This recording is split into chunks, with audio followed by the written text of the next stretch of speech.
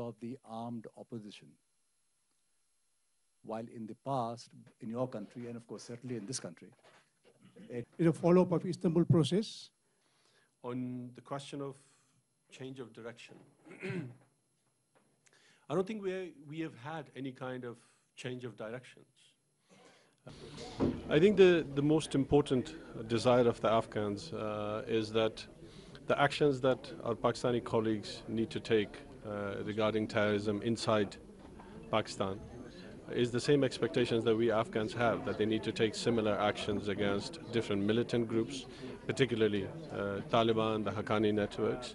We would like to make sure that they take counter-terrorism measures, and if they're not able to do so, then at least label them as terrorists, so they are not able to operate and conduct serious activities and terrorist activities in Afghanistan. Before that, you talked about the NATO forces going out of Afghanistan.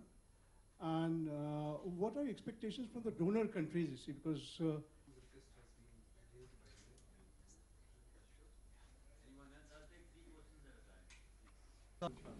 Well, I've had several expectations, and I think most of them have been met. I was able to have several very senior level meetings requesting assistance, requesting support, and I have been assured that there will be extensive delivery and support for many of the things that we have requested.